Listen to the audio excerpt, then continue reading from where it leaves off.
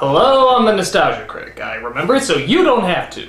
I can't help it. I'm a product of advertising. I see something advertised, I have to go buy it. Buy this. But that doesn't mean there aren't some advertising gimmicks or characters that work better than others. Buy this one too. Take, for example, cereal labels. There are dozens of cereals out there, but only a distinct few seem to survive over the years. Is it really the taste of the cereal that keeps kids coming back, or is it the mascots? The timeless characters that go through many changes but still keep the same likability over the decades. No, it's obviously the taste. But the mascots play a big role, and that's why I'm counting down the top 11 best sugar-coated marketing icons of all time. Why top 11? Because I like to go one step beyond. So, sit back and enjoy the top 11 greatest cereal mascots. Milk and cereal. Cereal, cereal. Milk and cereal. Cereal and milk. Cereal and milk. cereal. Cereal and milk. Cereal and milk. I keep it for myself. I keep it for myself. I keep it for myself. Rice Krispies. Number 11. Toucan Sam from Fruit Loops. Released in around 1945, Toucan Sam started off with a relatively boring scenario, just talking in pig Latin. Crispy and delicious day for breakfast or for acting snake. Riveting. Smart kid. By the way, if that voice sounds different to you, that's because it wasn't always done by the same person. In fact, that's actually Mel Blanc, the voice of most of the Looney Tunes characters. But they didn't feel like the character was strong enough, so they switched out the voices with Paul Frees, another actor who might sound familiar. So look for Kellogg's Fruit Loops. Follow your nose. Did you hear that note? Yes, it's the same guy who did Ludwig von Drake. That's kind of cool. They also changed the scenario around too. It usually starts off with somebody having a problem or searching for something. No matter what the dilemma, Fruit Loops always seems to have the answer. They left without breakfast again. I've been adrift for days and I'm tired of frozen breakfast. I need a really rad breakfast to help get me back home. Follow my nose. Just follow my nose. Follow my nose. Kellogg's Fruit Loop cereal. Just how many problems can Fruit Loops change anyway? Oh jeez, Toucan Sam, my father has AIDS! Then follow your nose. Well, okay. It always knows. Oh, I wonder what it could be. Kellogg's Fruit Loop cereal. My father still has AIDS. Well, whatever the issue, there was always a big bowl of Fruit Loops cereal there to make you forget about all your problems. Or at least, try to make you forget. Got a colorful breakfast. Another Fruit Loops fan. And I got great taste. Like me, Toucan Sam. Yo. My father still has AIDS. Totally fresh. Milk and cereal. Cereal and milk. Number 10. Cereal and milk. Cereal and milk. Cookie Crook and Officer Crumb. Now technically these characters aren't around anymore, but I wanted to list them just to show the evolution of a character. Originally released in 1977, the mascot for Cookie Crisp was originally a wizard named Jarvis. Isn't that a weird name? His gimmick was to turn cereal bowls into big pots of cookies. You know, because our cereals were already so boring. It didn't catch on very well, so they changed it in 1985 to a disruptive pair called Cookie Crook and Officer Crumb. This caught on much better, but it still wasn't gimmicky enough. If only there was an annoying catchphrase that every kid could be shouting obnoxiously. Cookie Crisp. So they gave the Cookie Crook a dog named Chip, who would ruin everything by always shouting, Cookie Crisp. That did even better, so after a while they just said, fuck the cops and robbers, let's just make it about the dog. So the dog was a mascot for a while. Oh, with a mouthful of chips in every bite. But they didn't think the design was hip enough for the young kids. So they decided to redesign it and make it into a wolf or a husky, I'm not sure what it is, and made the change complete by giving him a sports jacket. What? You can't see the natural evolution of going from a Merlin-style wizard into a sports-centered husky? Well, someone needs to take some logic classes. For all the changes it went through, the Cookie Crook and Cop were the best additions. Because hey, who doesn't love a good game of cops and robbers? Well, okay, cops and robbers, but still it was a good idea. Lasting almost 8 years in commercials. That's one tough cookie that's hard to beat. Cookie Crisp. Cookie Crisp. The whole and good part of this complete breakfast. Milk and cereal. Cereal and milk. Number 9. Cereal and milk. Cereal and milk. The Honey Nut Cheerios Bee. Though not having much of a character, this bee was certainly enjoyable to watch, making any real-life bees look like fucking monsters. His gimmick was to try and get people to try his cereal, but they never seem interested, until he says the magic words. Time you were tempted with the taste of nuts and honey. Nuts and honey. Nuts and honey. Did you say honey and nuts? Did you say hookers and blow? Oh no, you said honey and nuts. That's not nearly as good. Actually, I always like watching this commercial in particular around Christmas time. That and the Fruity Pebbles commercial with Santa. And no, they're not gonna make it on the countdown because they were already on a show. It's like putting Jack Sparrow on the list because of the Pirates of the Caribbean cereal. It just doesn't seem right. That and they promote smoking. Dude, that's just wrong.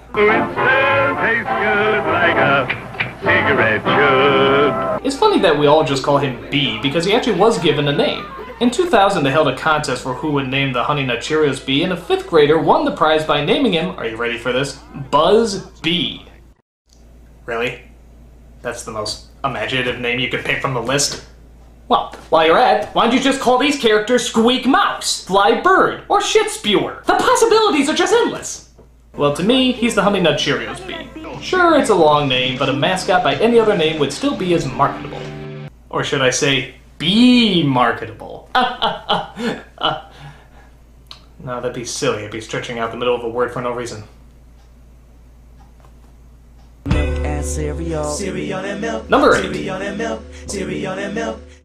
Wendell from Cinnamon Toast Crunch.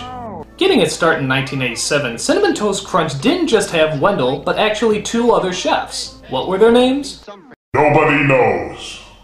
In fact, Wendell is the only one who ever had a name and identity out of these 3. Isn't that a little strange? They were a trio for a while until this one commercial had Wendell suck himself into a television because he was distracted by the Cinnamon Toast Crunch that was on the TV.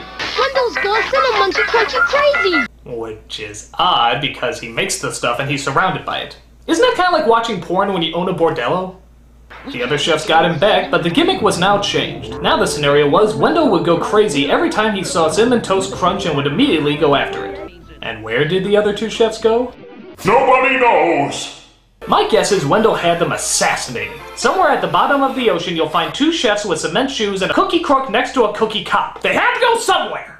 Since then, the focus seemed to veer away from Wendell and instead showed off other people who could see everything except why kids love Cinnamon Toast Crunch. But does he know why kids love Cinnamon Toast Crunch? Is it animal, vegetable, or mineral? I just don't know. Well, isn't it obvious? It's covered in crack. The sugar's just a cover. That's pure 100% blow. Haven't you ever wondered why your kids get so active after they eat it? Whatever does go into those crystals, you can always be sure that there's a creepy old man who's there to make it. A tasty part of a complete breakfast.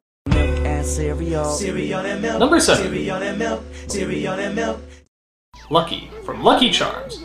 Not too much has changed with him over the years. Literally from day 1, the gimmick has always been the same. Catch Lucky and you get his Lucky Charms. Glory be, free shamrocks. Catch a pack of Lucky Charms. Okay, what the hell's a kid doing with handcuffs?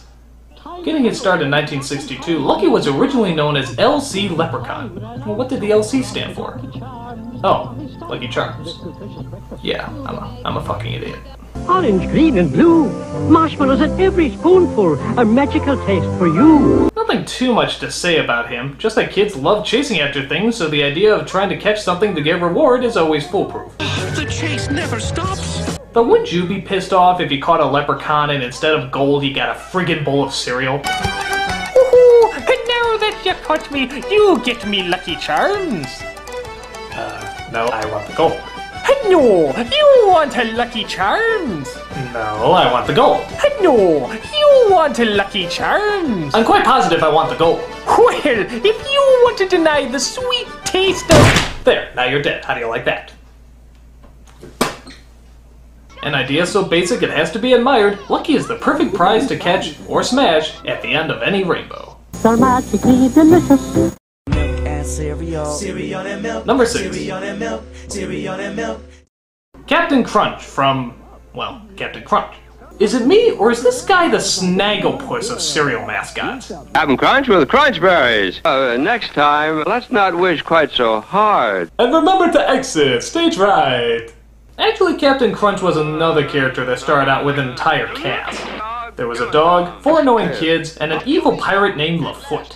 But that villain was replaced by the Soggies, these big puddles of splooge with eyes that like to make everything, you guessed it, soggy. Captain Crunch cereal. They also had some sort of evil machine that led the Soggies, but I can't really remember his name. This scenario would have been fine and good, except that they actually turned it into a straight-up war. I mean, it was like a soap opera with guns, spaceships, giant robots. Kinda got out of control. This is your job for Crunch Power. Come away! We're afraid of those soggies. Now, let's move on to waterboarding them. I'm not sure if the Soggies are still around, but the captain sure is. In fact, they even revealed his entire name at one point, calling him Captain Horatio Magellan Crunch. Because every kid would remember that name. Couldn't you call him Joe? Always crunchy, never soggy, Captain Crunch still remains the captain that can make it happen. Let's go, Sea Dog. I hate to see a grown pirate cry. Number 5. Count Chocula from Count Chocula. Speaking from a health point of view, what's worse than marshmallows in your cereal? How about chocolate marshmallows in chocolate cereal? Why don't you just throw in miniature cheeseburgers while you're at it? Well, as horrible as it is for you, it tasted great, and it had a great mascot. In fact, it was so good that there were actually cereal spin-offs. And it's ironic because the more healthy they got, the less successful they did. Like Frankenberry's still sort of around, Blueberry you barely see, and who the hell even remembers Fruity Yummy Mummy? What, was Vegetable Lecter too good a name to take?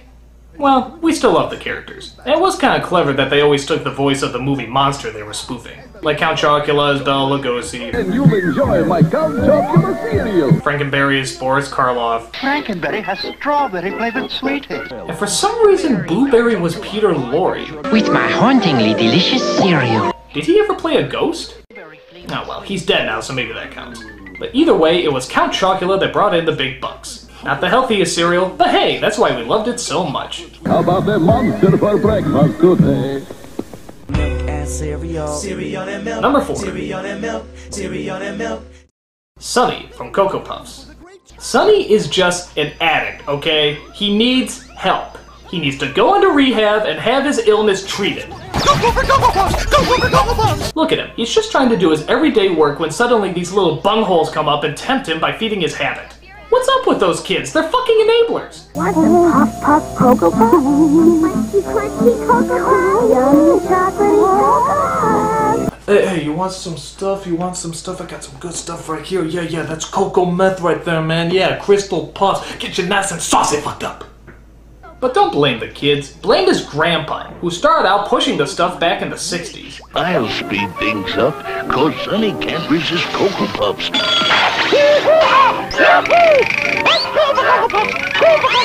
He would do this in every commercial. What a dick! After Grams disappeared, I'm assuming died from some sort of overdose, Sonny was left on his own to fight his inner demons every day for the rest of his life. Poor soul. We may never know what he's like as a sober bird. By the way, do you know who originally did the voice for Sonny? You would never guess in a million years. Get Grabs for me! Free in Cocoa Pops! Thundercats! That's right, it's the guy who did Lion-O from Thundercats. What the hell happens to a guy who goes from a butch, manly superhero to a crazy, addicted bird? I'll tell you what happens. Puffs happens! Everyone thinks Lindsay Lohan got addicted to drugs? Not a chance. It was Puffs! Tennessee Williams addicted to alcohol? Not even close. It was Puffs! Puffs! Puffs! Puffs! Remember, kids, life may be rough, but don't do the puffs. It isn't glamorous or cool or kid stuff.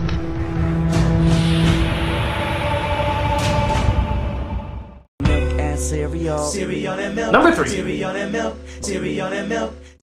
Sugar Bear from Golden Crisp. I love this guy. This is the most laid-back character who always somehow manages to kick ass. Put the pole in the bowl. He's like if the dude was on steroids. He's freaking awesome. I can't get enough Super Golden Crisp. It's got the crunch with punch. He surprisingly started out on a show called Linus the Lion-Hearted, who actually hosted a slew of characters that had their own cereals. Rice crinkles toasting. Oh, Sugar Crisp. Did you see him? Did you see him? Watch it again. Sugar Crisp. How funny is that? All these overblown characters, and the one that makes it big is the very last one. I don't know if he did well because of the cereal or if the cereal did well because of him, but he stuck around. And like most cereals, Golden Crisp, then called Sugar Crisp, seemed to be the one entity that could solve all the world's problems. Hey, Blob, you're polluting the air. I don't care, Bear. Well, I do. So I'll put out the fire and clear up the air. Take that, Al Gore! You deserve a reward, Sugar. Super Sugar Crisp is my reward. Yeah, he's just like, fuck off, bitch, I got some cereal that needs eating. Fee-fi-fo thumb, that looks good and I want some. Eventually the story became that all these evil baddies would try to steal his Golden Crisp. What's up, fellas? Your time, Sugar Bear. We're cruising for a crime. But as soon as he popped a few in his mouth, he became like Popeye and kicked ass. Guess that snake's bite is history. Yeah, I can't get enough of me Golden Crisp. Everybody's falling for that great honey crunchy. There's an even stranger plot that evolved where he constantly tries to steal Golden Crisp from an old lady. Isn't that a little, low? Here comes that singing bear again to steal my post-Sugar Crisp cereal. I'll take that. Well, if there's anyone that can make robbing from the elderly cool, it's Sugar Bear. Always smooth, always laid back, and always packing. I can't get enough Super Golden Crisp. It's got the crunch with punch. Milk and cereal. Cereal and milk. Number 2. Cereal and milk. Cereal and milk. The Trix Rabbit from Trix. This character is like a Greek tragedy. Along with Oedipus and Antigone, the Trix Rabbit will always be remembered as a great tragic figure. All he wants is Trix, just a simple little cereal that he decided to devote his entire life to. But will the kids ever give him the damn stuff?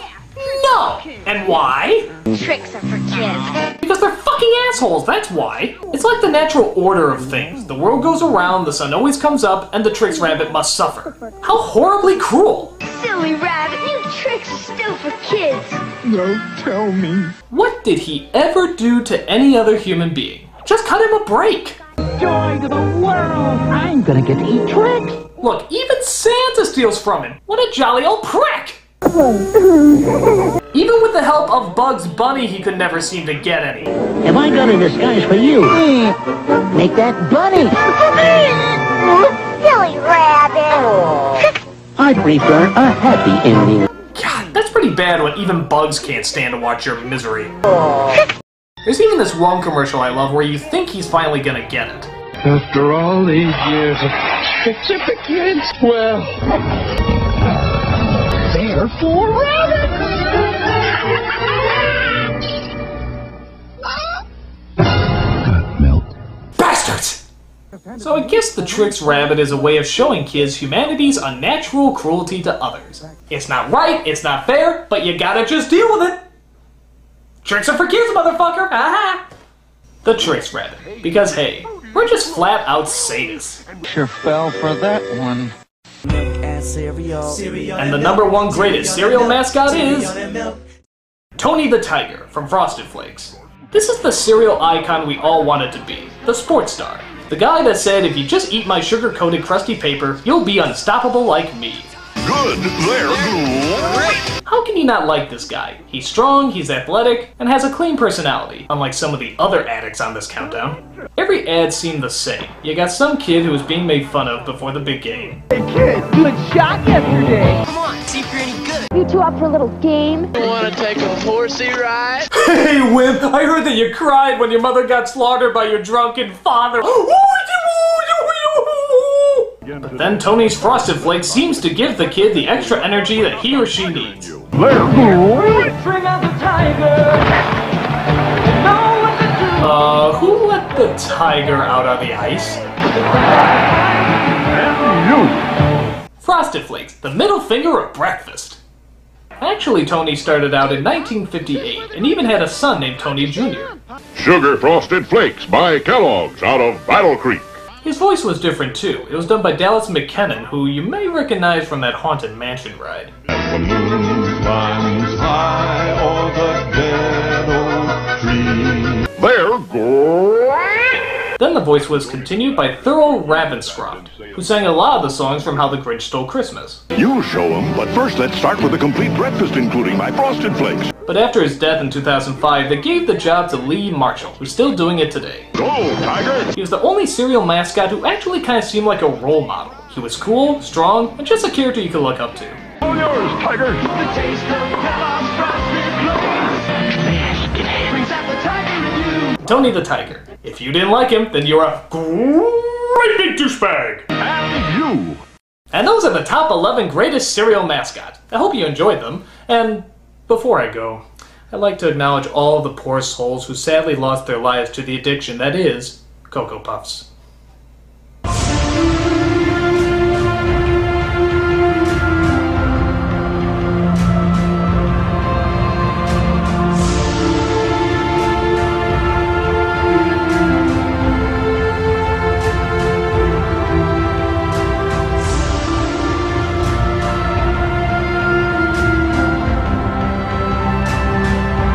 I'm the Nostalgia Critic. I remember it so you don't have to.